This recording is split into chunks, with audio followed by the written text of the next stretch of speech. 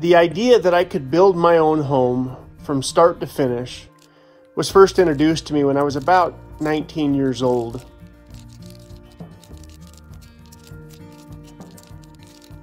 One holiday weekend, I was given the opportunity to travel with Cedar and her family down to meet her grandfather, who had built his own adobe home from start to finish by himself at the age of about 72 years old.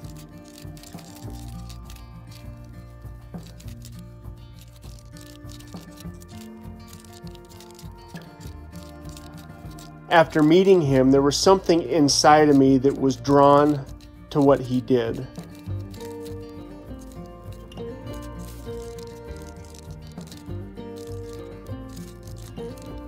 I would ask him questions about the adobe bricks that he cast himself.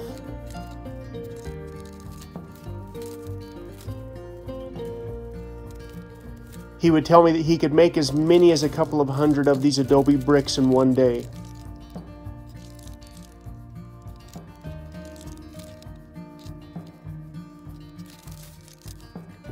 I would ask him what the costs were associated with it.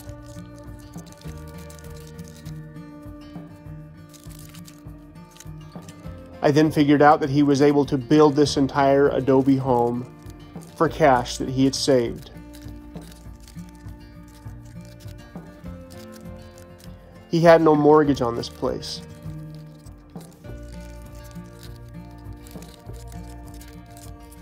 The more I picked his brain, the more it seemed to light a fire inside of me to want to do something similar to this.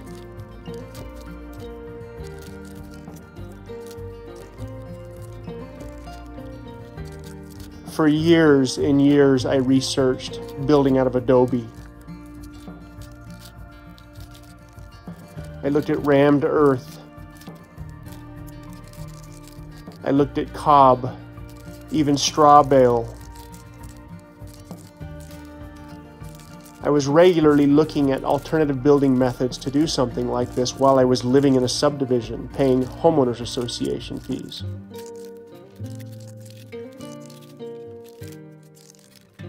I refused to let this passion for building my own home go away, whether I knew it or not.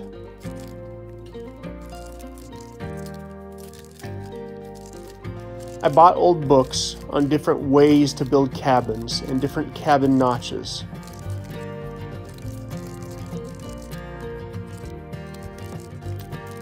I tried to figure out if any of these building styles would be applicable in the Southwest.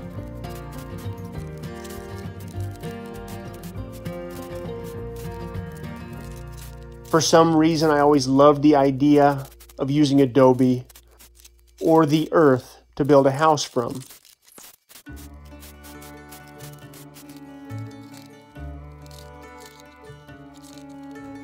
I would read old books about homesteading and early pioneers, and this was a common practice.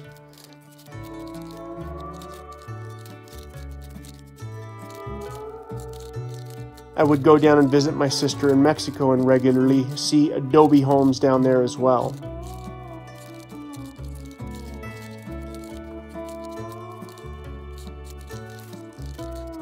It was very common for early homesteaders to use the earth to build some sort of a shelter, whether it was a sod house, or a dugout, or even an adobe home.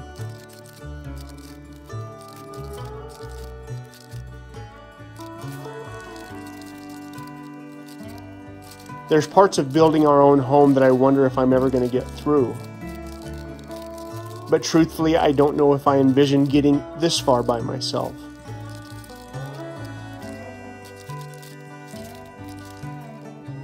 We could probably wait a month or so for the road to dry out, hire a crew to come hang, tape, and texture the drywall, and have it done professionally in a very short period of time.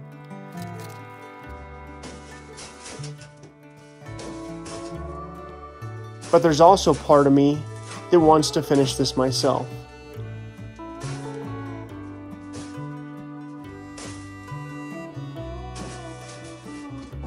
I feel like we're getting so close, I just have to take it one step at a time.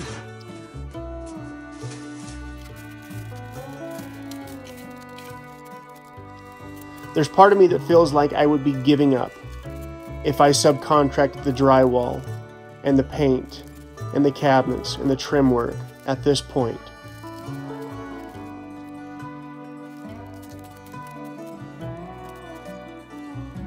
After getting this far, I've just got to keep my head down and finish the place up.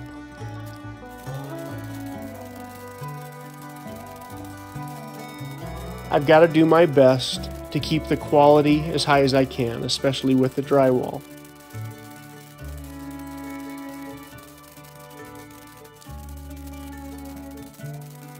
The last time I hung a large amount of drywall like this, I was about 27 years old.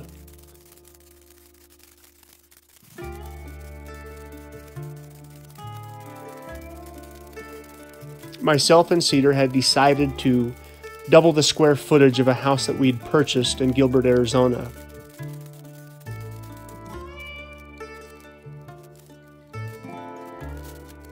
I had subbed out the framing, the concrete, just about everything up to that point, but I had this idea that after work, I would hang the drywall to save a few bucks.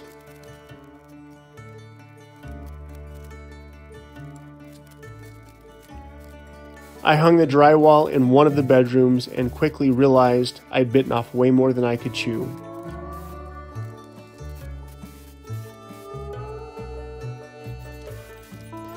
I made a few phone calls and found a drywall crew that was willing to come in and take over.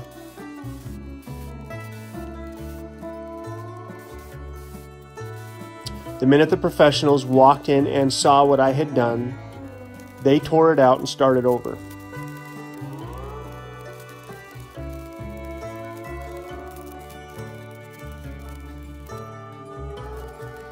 They figured that the time that it would take to finish the drywall that I had done would not be worth it, so they tore it out.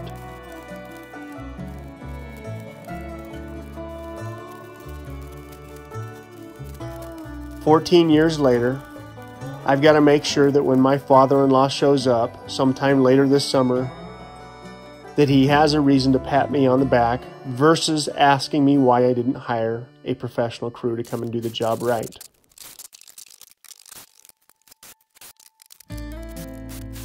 If this process takes me longer, so be it.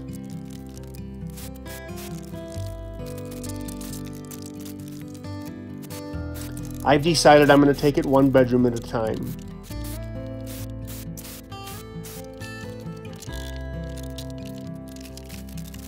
I've decided I'm not going to scab things together with scraps of drywall like I did last time.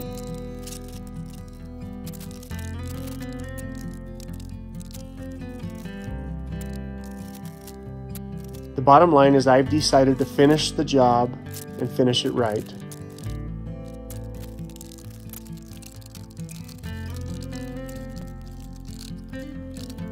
Call it pride, call it being stubborn, whatever it is, I want to finish this house myself.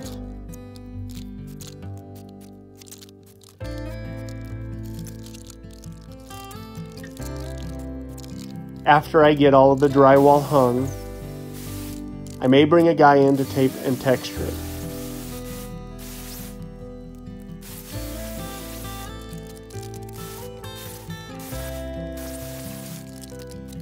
I'm not worried about how the finished drywall is going to turn out.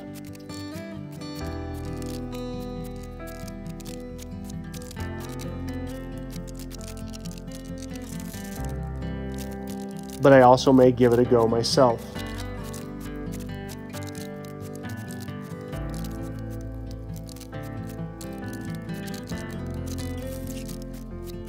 We could texture the whole house in such a way where it hides most of the imperfections.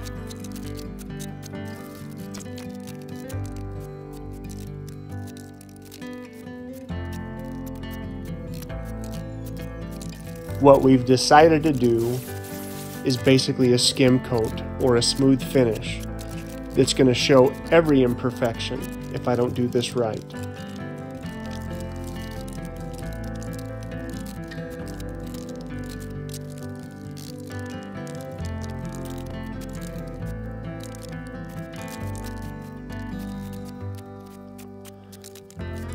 I've called my father-in-law, the retired drywall contractor, more in the last few weeks than I have during the entire building process.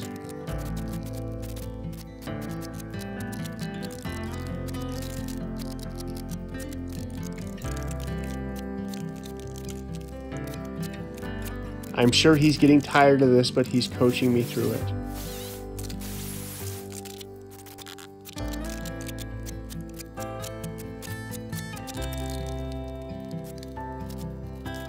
Had I built an adobe home, or a cob house, or a log cabin, there wouldn't be any drywall in it, which in turn would leave a lot more room for imperfections.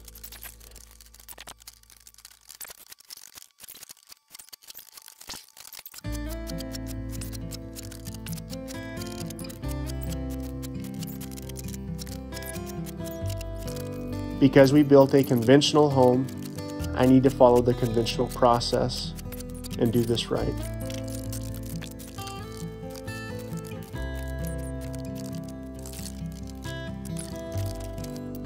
I'm glad I'm working inside because winter's not quite gone yet.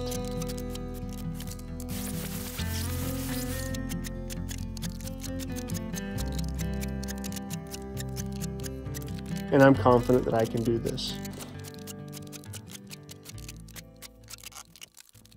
It was 59 degrees yesterday. Now it's 38 with a fresh 6 inches of snow on the ground. I'm still working on the girls' bedroom, trying to get that finished up with the drywall. I'm gonna go ahead and try and finish the entire second story since everything is basically ready to go.